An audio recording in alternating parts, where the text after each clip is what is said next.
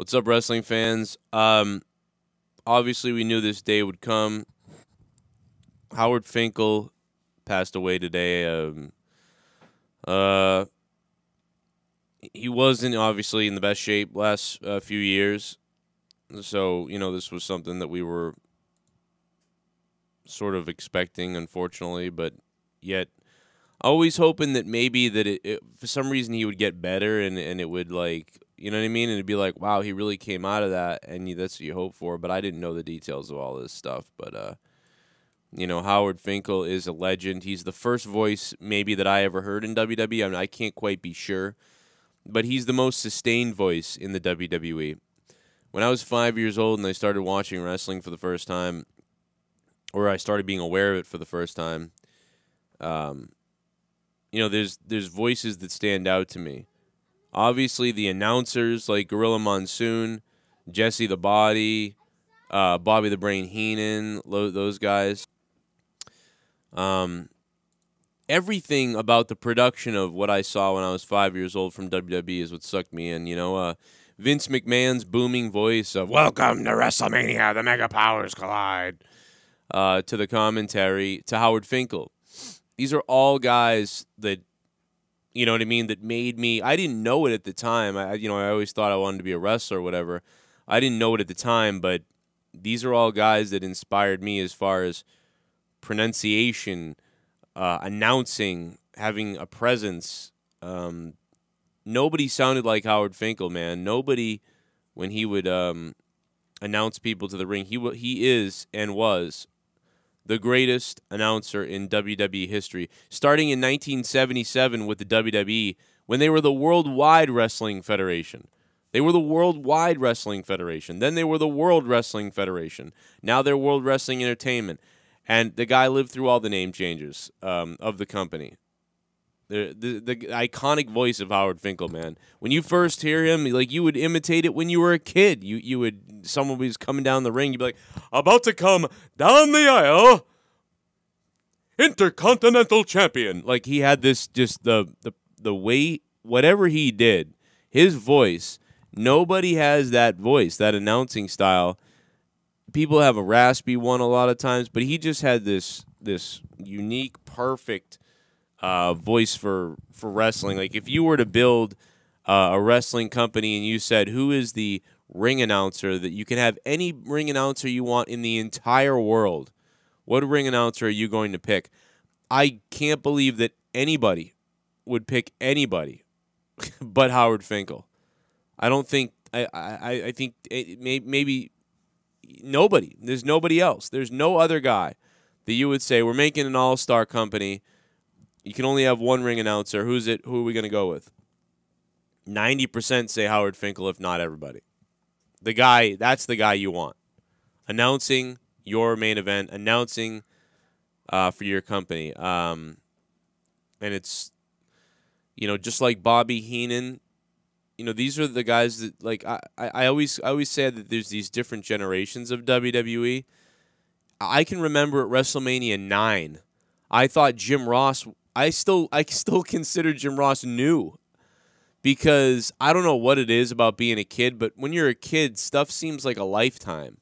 Like, 1 year feels like 5 years. 2 years feels like 10 years. And I can remember being 9 years old or 10 years old around WrestleMania 9, and I remember thinking, who's this new guy, Jim Ross?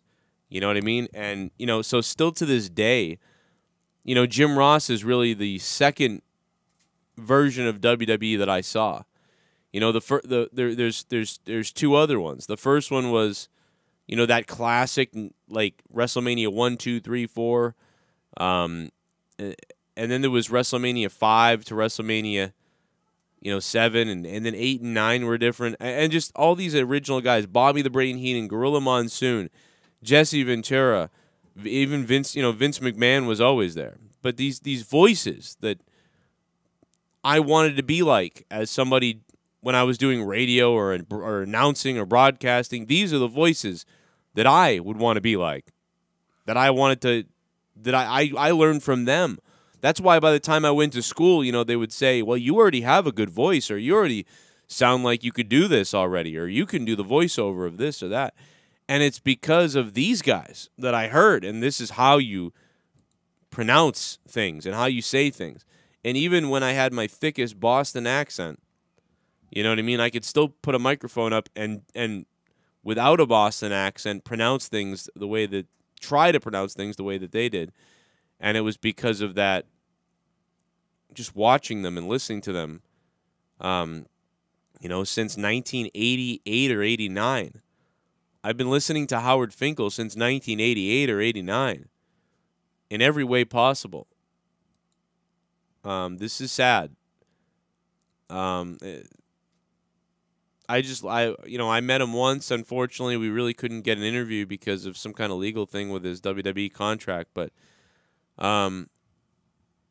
you know, at least I got to tell him, got to talk to him. But the guy was such an inspiration to people. I don't even think I don't think he'll ever know. He'll never know. I don't think. You know, maybe he does, but maybe he knows that a lot of fans like him, and there's a lot of people that have, you know, he's got fans and people love him. But, you know, to people like me, I don't know if he'll ever understand. I always dreamed that one day I would be in the WWE. I always dreamed that I would be in the WWE one day, and I would say to guys like Howard Finkel, I would say to guys like Bobby Heenan, and I would say to guys like Jim Ross, I would say, you don't understand the influence and the impact that you had on me.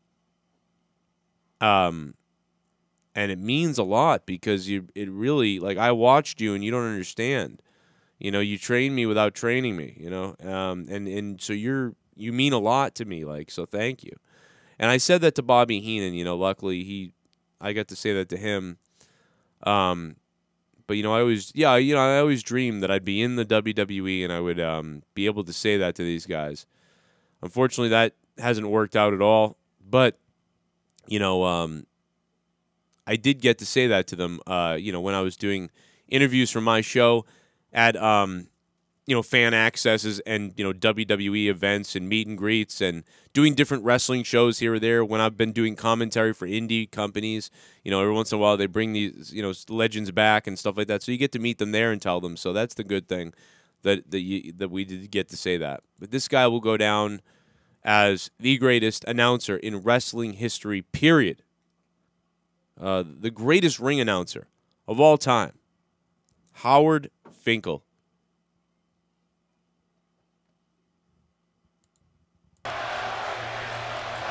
Hall of Famer, that's right. Is he crying? I think he is. I would say you definitely know you made it when Howard Finkel announces you, man. That was huge for me. We may never make the announcement. He'll let this go on all night. Oh, please. He's savoring the moment. Yeah. Ladies and gentlemen, God. Stop the pace! introducing the challenger God. from Chicago, Illinois, God. weighing 218 pounds, CM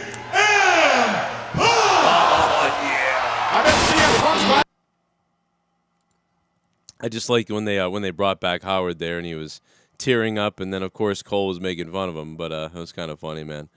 But you could really go back with Howard Finkel, go back to the '80s or whatever, you know. Opponent, Louis Albello.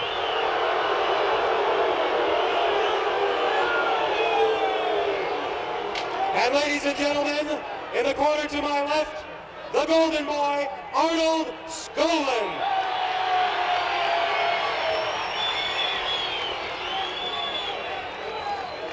Also, ladies and gentlemen, at this time, I would like to introduce, in the corner to my left, the promising young wrestling star who is a protege of